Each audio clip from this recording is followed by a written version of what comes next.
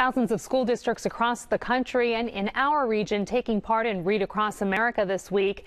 It's a program that was started to honor the beloved author Theodor Geisel, better known, of course, as Dr. Seuss.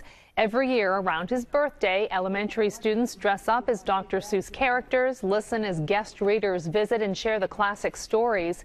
Today, Cambria County Commissioner Tom Chernisky stopped by several schools, including Northern Cambria Elementary, to interact with students.